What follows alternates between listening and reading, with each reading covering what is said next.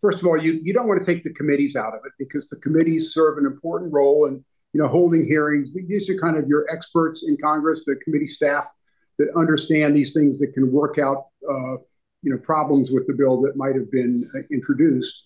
But I think having some threshold where if you get a certain level of Republican, certain level of Democrat support, you get a vote on an amendment would be very, very helpful. It empowers members.